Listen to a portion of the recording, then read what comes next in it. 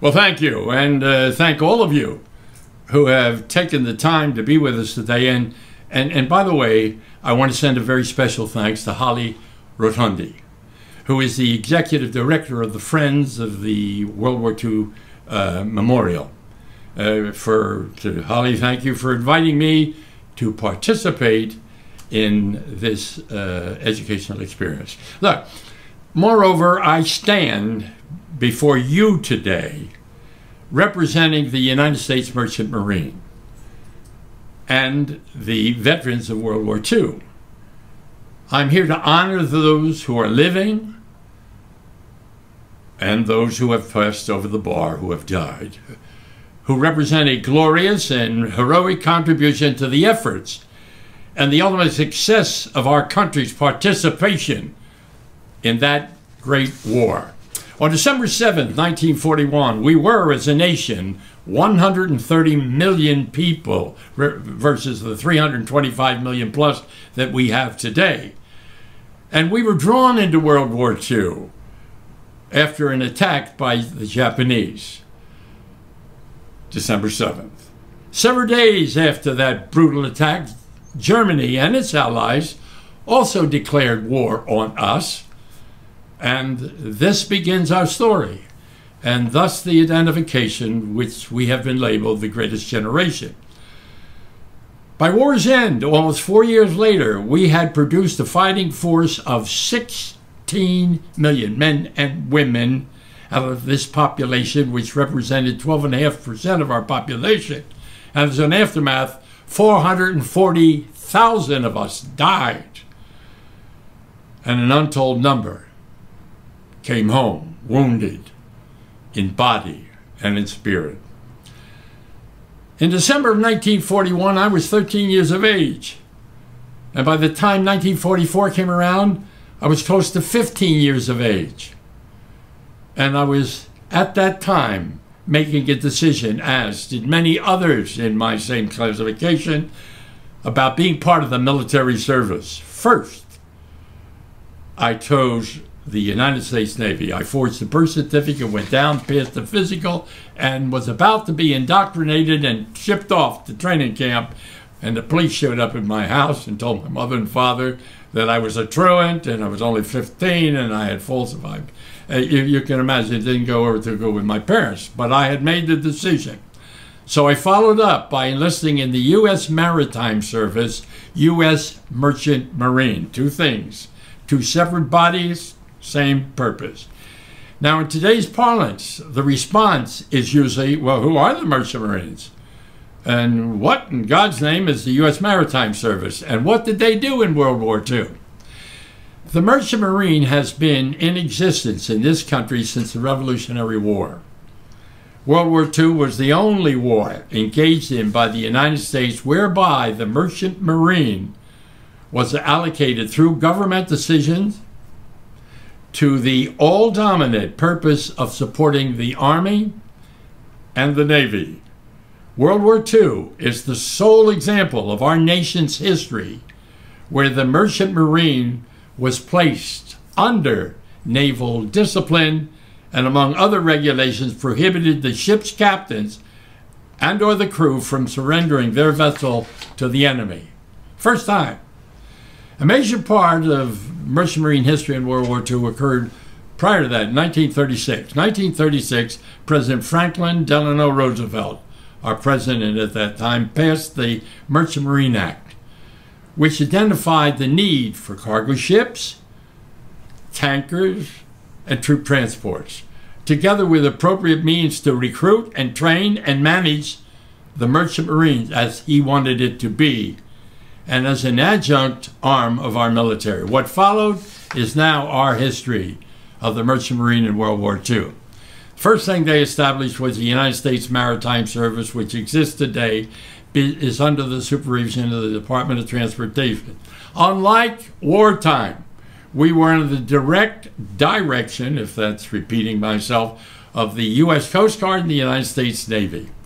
They opened in Kings Point, New York. Kings Point Academy is today one of the most revered educational centers, and it is the same academy as the Naval Academy or the Army West Point. And so we have that training center. And if you look us up, you'll find some unique things about it which exist today. For basic training for the non-officers, they opened training centers in Florida, one in California, and one in Sheepshead Bay on the East Coast. Sheepshead Bay is near Brooklyn, New York. They also had training schools for radio officers, and the training center that I remember the most is Hoffman Island, New York. They also intended to expand the merchant fleet, and they were going to build 1,500, I repeat, 1,500 new ships. Now remember, we were in the war, but the war is being fought elsewhere, as you will see.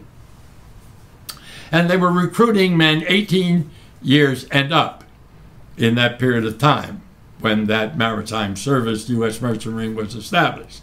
But they needed more and more men, as you will see, to man these ships. And so they dropped the age to 16 years. 16 years, 16-year-old men.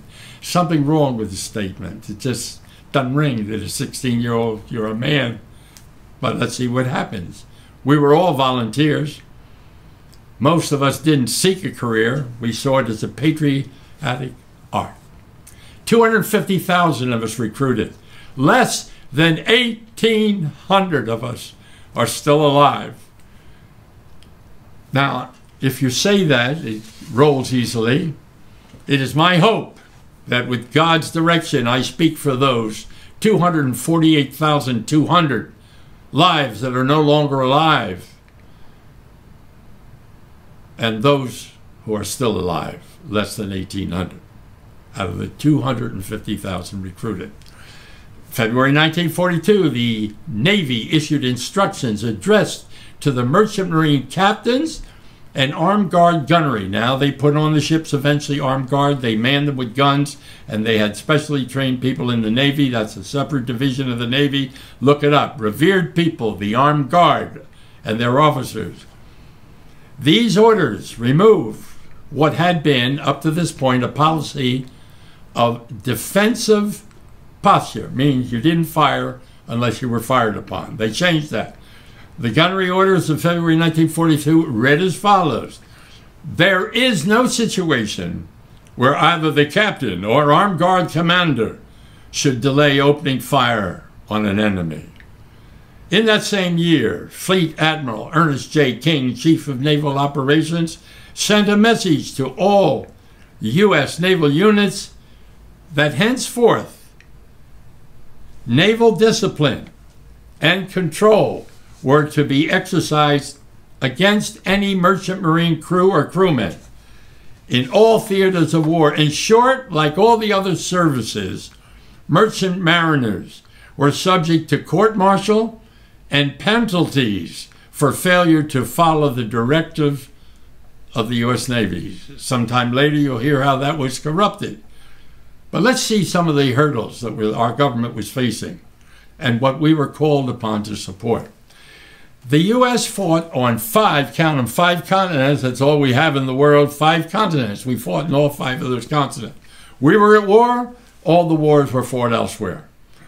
We were manufacturing goods to take to these major combat areas, and we, the U.S. Merchant Marine, served all these areas. World War II, however, was a combination of industrial production. The Japanese made a severe mistake on December 7th. They never took into consideration several things. They left our oil fields in the Hawaiian Islands. They never blew them up. They never thought about that. They didn't get the biggest part of our Navy. And third, they never counted on a country that would become so militarized so rapidly and do the things that we were about to do. Now, Liberty ships. We decided to create a new kind of ships, and this was just prior to World War II. They were called Liberty ships. Only 2 of them still around today.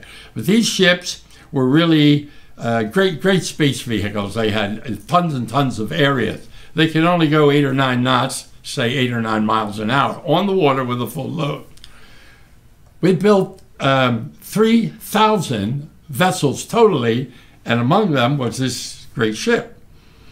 And if you think about that, if we built that many, they were building 1 a day, less than maybe 6 a week. Now, I tell you this, that in all truth, nothing is without fault. Grievous things happen because we don't plan them all. But what did happen? We lost 200 of those Liberty ships. And there were many other types of ships. There were tankers, and there were transportation ships for troops to take crews to the position. So they converted cargo ships to be troop ships. So now we're ready to go to all destinations. Now let me define you what all destinations are and what we did. These are the historical records. We made and delivered 15 million tons of supplies, food, ammunition, fuel. 15 million tons to Great Britain and Europe. Another 13 million tons we delivered to the Pacific. Another 8 million tons to the Mediterranean. And we delivered 5 million tons to our ally Russia, who was a lead ally. And if you remember when the war ended, we were at odds with them because of the Cold War. Plus all these things that we delivered 7 million military personnel to combat or staging areas, and then returned them after the war because President Truman, then president at the end of the war, asked us to do so. We did what we were asked to do, and here's one of the saddest statistics you will ever read. I'm talking about my brother. We had the highest casualty rate of any branch of the service. 1 out of every 26 of us died. Thousands more came home, physically and emotionally scarred for the rest of their life. Those serving on tankers, of which I was one, and served in an engine room, of which I was one, had a particular story. They were a plum for the group that would attack us. If you could sink a tanker, you not only sank a ship, but you sank the ability for other ships to move, tanks to move, diesels to move, anything that needed fuel, aircraft, jeeps, tanks, whatever. We needed that fuel. So if the enemy could sink one of those. Now, with all this, 663 of us, 663 merchant seamen, were captured and held as prisoners of war. If you're in the military, you get pay. Your pay goes on. But if you were in the merchant marine through a loophole, it did not go on. We were given $1 a day. So someone I know very well spent over 3 years in a prison camp. When he got home, got a check for slightly under $1,100 to pay you for almost 3 years of your life service. Through an oversight, we were also excluded from the GI Bill, which came out in the early part of the war. And we were excluded. It was unfortunate. They tried to resurface it and whatnot. But the thing that made America great is the veteran came home and could have enough money to buy a house, get an education, pay for medical bills.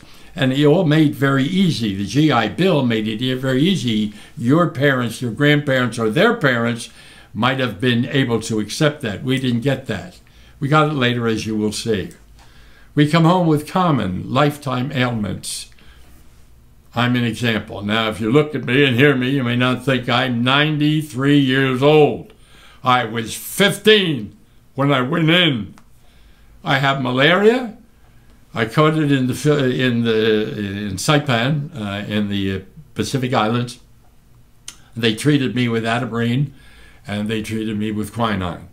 But it resurfaced after the war. So I had to be treated for malaria at my own expense, and I can no longer give blood. I cannot give a transfusion because that thing stays in my system.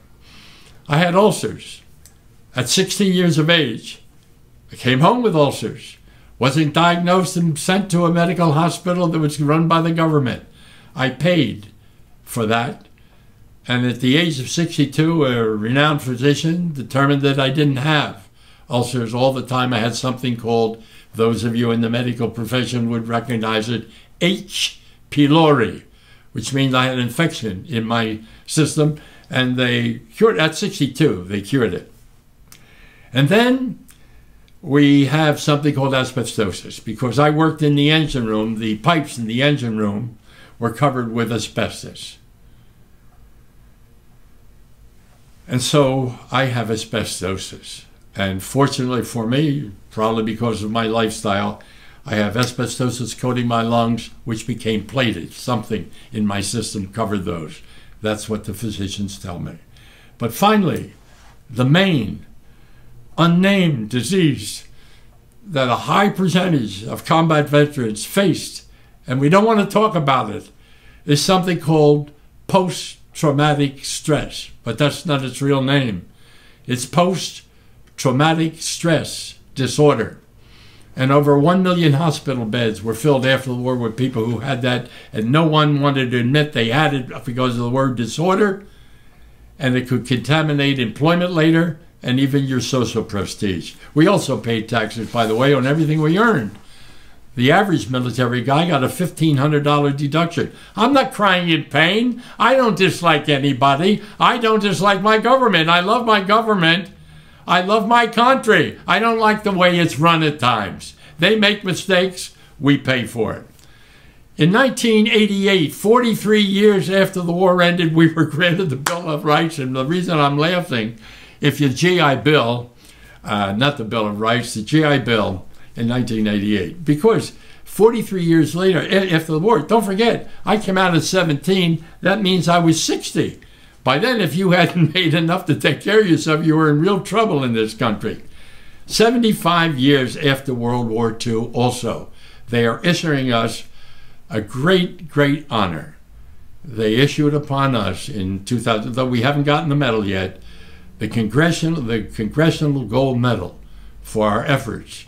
Yet to be received. In about 5 days, I'm going to be speaking to the convention of the United States Merchant Marine, U.S. Maritime Service, and the Armed Guard, and I'll be speaking at that convention. And they will be receiving a copy of what it looks like, and sometime soon thereafter, we will receive that gold medal. In the early years of letter writing to the Congress, because a lot of people took up our case and said, this isn't fair, this isn't right.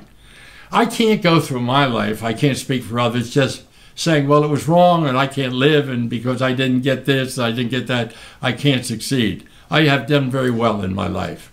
If you know about me or look me up on YouTube, Dave Yoho, you will see that I've done very well in my life. But I did pen a part of that letter that went to Congress. And here's where I said to the Congress of the United States, do you, can you, will you ever understand that we gave up our youth when we held up our hands and swore to do what we were asked to do? And then at the bottom of this, I wrote about our letters continue to come in. I said these epitaphs, I trust it will not offend you. Hell no, we won't go away. If you have ever seen the movie Saving Private Ryan, you see an epitome of what I'm going to be talking about. In that movie, there's a very poignant scene that happens in a burial, a cemetery, I should say, in Europe, in France. And there's an old man kneeling before a cross, searching for a name. It is supposedly the Private Ryan of today who survived all the years. And he kneels and tearfully he says, did what we did count? Did what I did, what I was asked to do, was I worthy? Can you tell me I was right? And yet, the unspoken words, if you have friends who are veterans, not only of the Merchant Marines, anyone, they don't want to talk about it. Get it out of the way and move on. Whatever was wrong was wrong. I want to take you to what we call the Second Pearl Harbor in the Merchant Marines. It happened December 2nd, 1943 in Bari, Italy. This is in the Adriatic side of Italy, a beautiful, beautiful little country spot today. But in 1943, it was a harbor where ships brought in tools and armament and clothing and whatnot. And because it was 43 and the war would go on for, don't forget, almost 2 more years. But in December of 1943, There was a ship in that harbor that was carrying explosives that were unnamed at the time, but General Bernard Montgomery, of some fame if you saw the movie Patton, he requisitioned these bombs. And one of these ships, the USS John Harvey, carried 100 tons of mustard gas bombs. Although outlawed after World War I, in the American logic, we were never to use mustard gas. General Montgomery requisitioned these to be made in our country and shipped to him on the ship in case the Germans, who he was fighting, would take advantage of us and use germ warfare. 100 tons of mustard gas bomb. At about 3:30 in the afternoon, that port, having 30 ships in the harbor. Look at my hands. Normally, when you see ships line up to unload, they line up right next to the dock. This harbor was so loaded, they docked this way. There were 30 ships in that harbor, and only one of them had this on it. And when those German planes came in, whether they knew it or not, they dropped a bomb on the SS John Harvey, which exploded. No, not exploded. It disintegrated. With 100,000 tons inside of combustible material, it exploded, taking down the two ships, one on each side. At the end of the day, 1,000 military, including U.S. allies and merchant marine seamen, were killed on that first day. And then a cloud of smoke rises out of this, like a fog, and it's orange in color, and it's mustard gas. It defeats your ability to breathe. Now, there was a total of 17 Allied ships that were sunk that afternoon at that 3 p.m. 8 burned in such an existence that nothing could be recovered on them. And why haven't you heard about it? Because in the wisdom of our government at that time, they said, it's not a good thing for people to know. It'll take down their morale. And I don't judge them on that. Their thought was probably right. Maybe it would have. But I do tell you it happened, and you can find out about it today. Look it up. Barry, December 1943. We call it the invasion, Barry, and we call it Second Pearl Harbor. And I'll leave you with one more thought before I go. I want to tell you about something called Murmansk. If you have the opportunity to do so, please visit the World War II Memorial. It's a sacred place for me and my friends, but it's also a sacred place for you. It holds our history. And on one side of the area, it lists all the great battlefronts, and you'll see it etched in stone. Look for the one that says Murmansk. Murmansk is in a part of Russia that's very close to the Barents Sea. And if you look at that, here's Russia, here's the Barents Sea, and over here, the Scandinavian Peninsula. Directly over here, Norway. Norway was owned and controlled by the Germans at that time. They defeated the Norwegian government, and they occupied the country. And they had housed in the harbor there some of the great the great ships. One of them is called the Tirpitz. Late June 1942, we had only been in the war 7 months. And after the war started, we recognized the need to ship goods there. And they put together the largest convoy in American history. Tell me how many of your schools, university, are going to tell you what I tell you now. No condemnation, fact. They had $1 billion worth of material. Now that part that they've sent us, that's about $5 million. Bound for Murmansk, M-U-R-M-A-N-S-K-S. Murmansk, Russia. 35 merchant ships, 24 military ships, including cruisers and escorts and destroyers.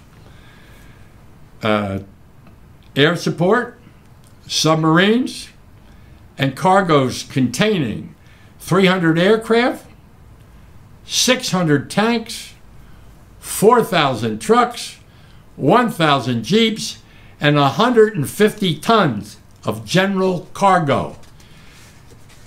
What happened was the Barents Sea is a treacherous place to be to begin with.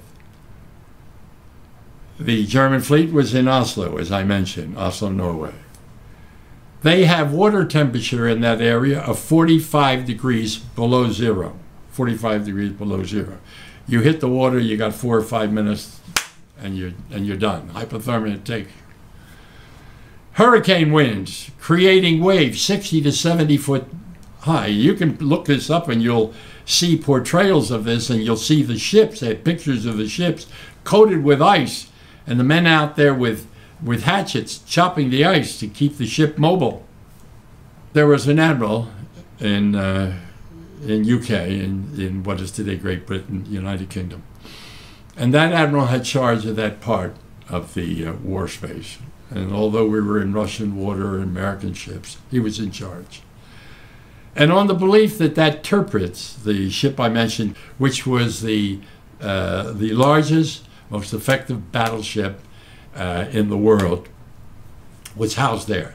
And in the belief that that was going to come out and attack ships, Admiral Pound ordered all of the support away from this convoy, all of the support. So within a matter of hours and 5 days from the port where they were sailing to, this convoy was condemned to death.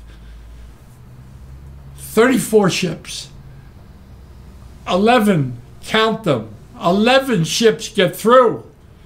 The rest are sunk. Young sailors thrown in the water. I told you, you can make it 4 or 5 minutes. And the ships can't stop. They can't stop to pick you up. And in the end, 120 U.S. and Allied merchantmen died. Most were killed immediately when they hit the water. Those that survived came home crippled, maimed, and emotionally scarred for life. It remains one of the saddest and shameful episodes of the war. But again, no repudiation. We are dealing with human beings who sometimes err. Now, when that war ended, I was in the Pacific Ocean. I was on a ship that was destined to be at the invasion of Okinawa. I was on a tanker. We refueled other ship. It was often called a fleet oiler. When that war ended, August 15, 1947, 4 days later, I became 17 years of age. People ask me, what was it like to be a kid? We weren't kids. We were kids when we went in. But the day you go in and the day you go on duty, instant maturity, because if you're not a man, you don't make it. You don't cut it. You can't get to it. And I often weep as I think of these young men, my brothers, my friends, my associates, veterans, who hit that water and knew they were going to die. They weren't going to make it. And this is why we so revere this great country of ours. It is a great country. No matter what people do to destroy it or say about it, this is still the greatest country in the world. Do they make mistakes? It's natural, normal to make mistakes. Now, I would hope that you carry with you something from my message. I bear no ill feelings for what was done to us in that service. They did try to make reference to it and make reprimand. And hopefully it suits well the position of those who are still alive.